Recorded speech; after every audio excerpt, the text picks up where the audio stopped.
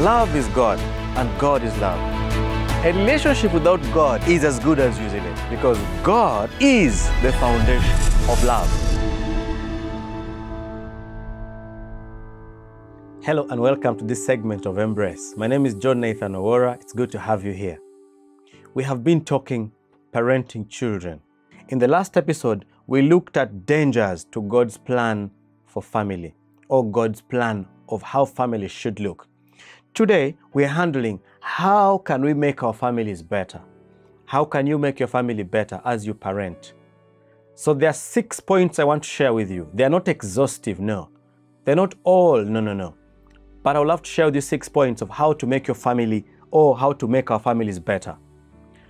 Proverbs chapter 18 verse 21 instructs us to speak words of encouragement.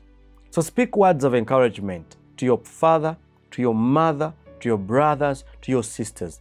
Speak words that lift them up. Speak words that encourage them. Speak words of encouragement to your family members. Avoid being negative. This is dangerous because it kills family. If you want to make your family better, speak words of encouragement. Number 2, listen before you speak. You have 2 ears, you have one mouth. So take keen interest in listening more than you speak. You have 2 ears so that you can listen more and speak less. If you want to make your family better, listen more. Listen. Use your ears well. Listen. It's that important.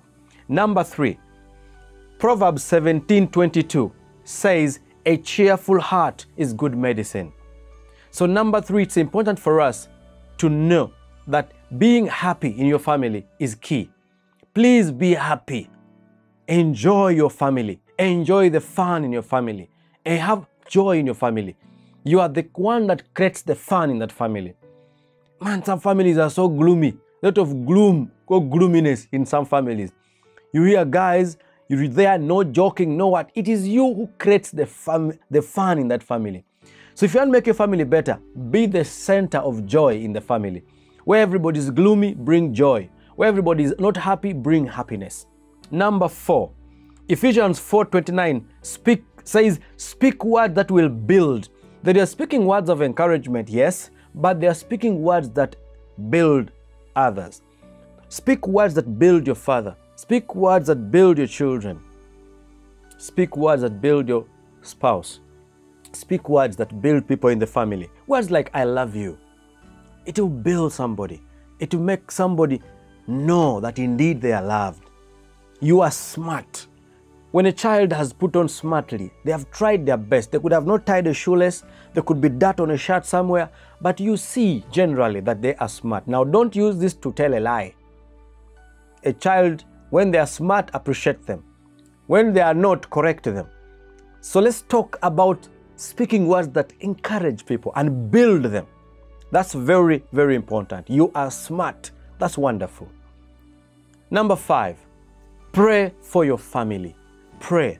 When you wake up in the morning, when you are aware, pray for your father, pray for your mother, pray for your sister, pray for one another.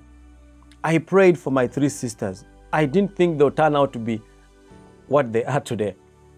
It was tough, but I prayed for them. You, on the other hand, you're complaining more than you are praying. Instead of complaining, pray more than you complain. Talk to God. Family starts in God, family ends in God. Family starts with God, family ends with God. So pray to God about your family.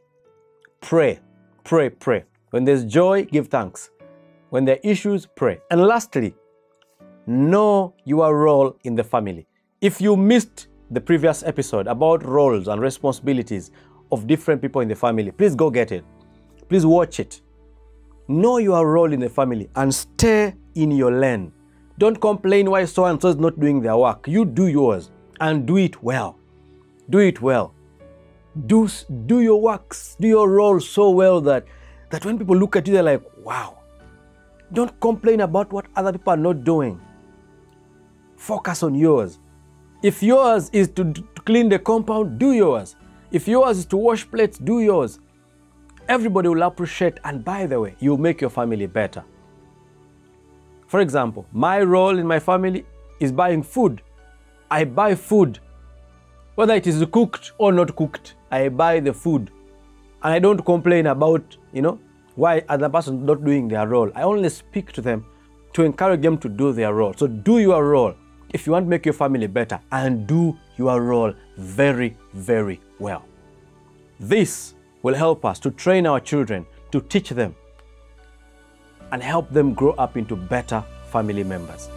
I pray the Lord blesses you. Take good care till we meet again in the next episode. Bye-bye.